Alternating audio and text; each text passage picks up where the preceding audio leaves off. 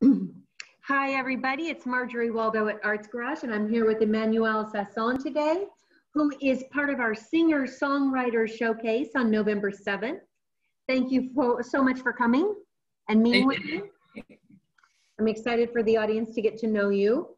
So tell me about what you do. So your genre is alternative rock, right? Correct. I'm a singer-songwriter and a musician. I'm also a producer. And I write my own songs based on personal experiences, and I put them out into the world. That's awesome. You started, you're very young, in my definition anyway, but you started when you were barely walking. You started something at 6 years old, am I right? Correct, yeah. What'd you start doing? So I started playing guitar at 6 years old. I asked my dad if he could give me guitar lessons, if he could get a teacher, and I did. And then after I learned guitar, I taught myself piano, bass, drums, ukulele, and then I started singing. So. When you were 6, your bio says that you played guitar so much after your dad got it for you that you had to dip your fingers into ice to calm the ends. Do you have big calluses on the ends of your fingers from playing? Sometimes I do, because I don't really play that much anymore, but when I was younger, yeah, I did have really bad calluses. Yeah, you know, Max, the only other person I've heard that ice thing, Max Weinberg, who is the drummer for Bruce Springsteen and has performed here with his own Max Weinberg's jukebox. It's a really cool, like, sing-along show for people my age and a little bit older. And he requests at each venue that he performs a large, like a 5-gallon paint bucket of ice to stand after he drums for a couple of hours. So I heard say that. So, okay, so you were doing all kinds of other things. You, at 7, started singing. Yes. By the time you were 14, and you're a multitasker as well, I can see. Yeah, sorry. No, it's fine. You play piano, drums, bass, ukulele, you sing, you play the guitar. What's your favorite thing? My favorite is probably guitar, because every time I write a song, first thing I do is pick up a guitar. So it's always been natural instinct. Piano, I use different instruments for different forms of expression. I usually go to piano when I feel like not really writing a song, kind of just playing my feelings, you know what I mean? So, yeah. One of the things you said, I liked this. You said that as for your songwriting, you turn everyday challenges and pain into your inspiration, and that songwriting is your therapy. It helps you release your emotions that you don't know how to express through speaking. So I think that's very interesting. So the piano is when you don't feel like putting a song, you just want to play your feelings. What's the ukulele? You know, I haven't touched ukulele in about 1.5 years, but I usually bring it to friends' houses or campfires when I want to kind of like play covers and sing along and have fun with friends. I don't really write songs on ukulele that much anymore. You use the guitar mostly for songwriting? Correct, yeah. And when you write, do you start with lyrics or do you start with a melody? What starts a song for you? Both. Depending on the way I'm feeling, I could play a chord, try to find a chord that works, and then I like mumble a little bit, try to mumble a melody, and after I have a decent melody, then I add words to it. Yeah, I write a little bit of poetry, and for me, it's like a one-liner that I think of, and then I bring that I have a pile of one-liners, and when I'm feeling it, I'll pull one out and finish it. So I wondered, every songwriter I think is different. So for you, melody that starts. Pretty much. Most of the time, yeah. Or sometimes I'll literally pick up a guitar and then I have a full song that just comes out. It really depends. So. You just graduated from high school about 1 year ago. Am I right? Correct. And you released your first album the same time you graduated from high school, basically. And that was called Smoke and Mirrors. And you did really well on Spotify. It sounds like you had over 50,000 streams on Spotify. Yeah. So talk about that album a little, Smoke and Mirrors. What's it about? That album is like a little time capsule for me, because sometimes I wish I didn't release it, and there are other times, well, I wouldn't be here without that album. Because I personally, like, every artist thinks they can do better, you know? That was my first piece of work, but that album is my main, like, I don't know. I feel like I needed to put that out. It was when I was going through a really rough period of time, middle school and the beginning of high school. I talk about depression, anxiety, friendships, friends that I've lost, relationships.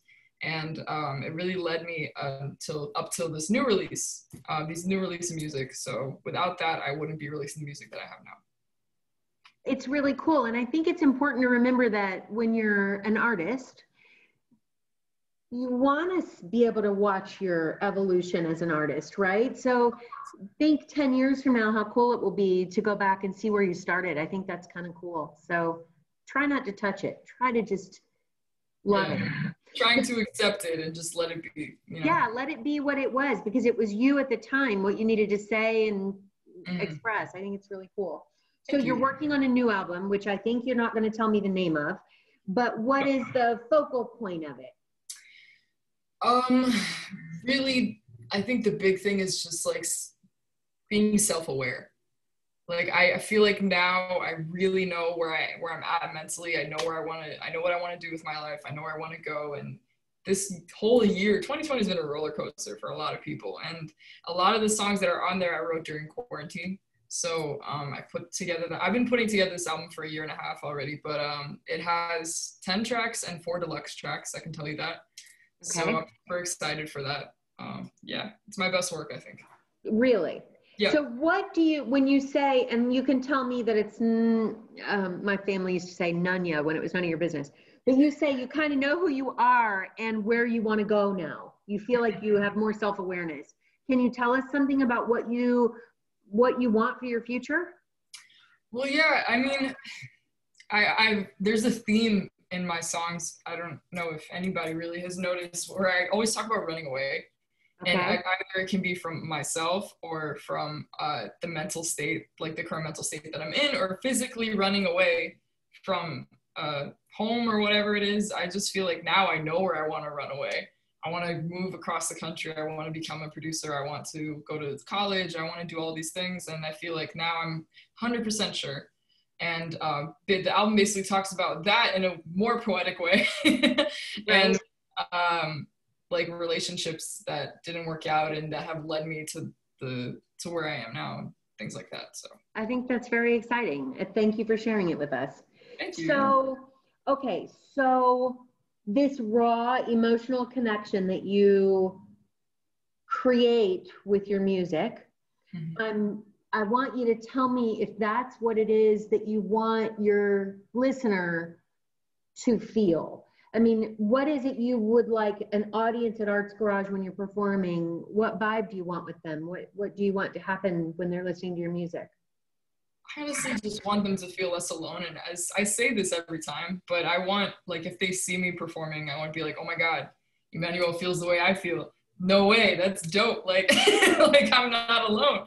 And because I've always felt so alone in a lot of situations and a lot of things that I went through. You know, a lot of people don't talk about mental health. It's such an important subject that people don't talk about and people avoid the conversation. So I'm trying to make people have that conversation with my music. So I hope it'll make them feel loved and a little warm inside. I think that's beautiful. And I think that when you use a vehicle like music, it's such a universal thing, music, the arts in general, that when you use a vehicle that's so, well, I don't know that gentle is the right word, but I kind of mean it. It doesn't even really matter what genre of music you're listening to. It kind of cradles you in and takes you on this journey, and you feel a little safe wrapped in the song. At least I do. Like, that made me want to cry a little. Music to me is I've heard other people say it, it's not my expression, but the soundtrack for our lives, right? So if you a song that I know from a certain period in my life, I can tell you how I felt, what I was experiencing, how that song made me feel. And I think it's cool that you want the audience to feel that connection with you. I think that's beautiful. So thank you. All right, Emmanuelle, I'm very excited about the show. November 7th, there are 3 singer-songwriters that are going to be performing, and I look forward to meeting you and hearing you perform. Of course, I look forward to meeting you too. Thank you for having me. I'm very grateful for this opportunity. No, I'm grateful to have you on the stage, and thank you for taking the time. I know you work a lot, so thanks for taking the time to do this Zoom interview so the audience can get to know you a little bit. Of course. Thank you so much. Okay, see you on the 7th. Bye-bye. Bye.